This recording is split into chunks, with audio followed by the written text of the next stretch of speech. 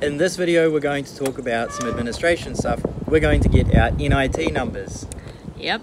So your NIT is your identification tax number that you're going to need if you want to look at opening a bank account here in El Salvador, if you're wanting to register your car, and it does help with your long-term visas as well to have that. So it's a pretty quick process. You can go online and you can fill in some Spanish forms if you're good with Spanish.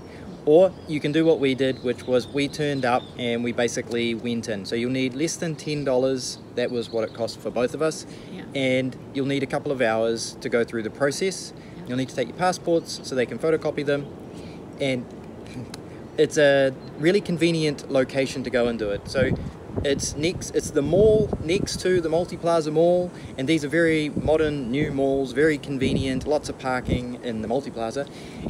And you can just turn up. You pay the money, you get your passports photographed, and then because we hadn't filled in the forms, we were really lucky. The customer care lady there, she filled in all our forms for us and then pretty much printed off our NIT cards. We then had to go and get those laminated, so it was another 65 cents I think for the lamination, and that was it. Easy process.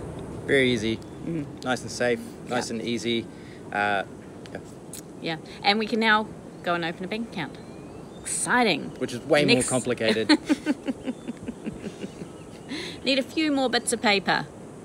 So in the Multiplaza Mall, there's also the Office of Immigration. So getting used to this area is actually quite convenient.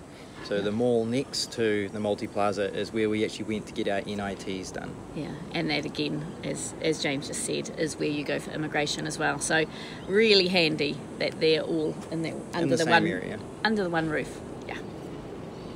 So as mentioned, the NIT number is needed for opening a bank account, registering a vehicle in your name, and going through your visa process. This is different to what is called a DUI number, or a DUI, which is basically an identification number on the next level once you have a residency or citizenship.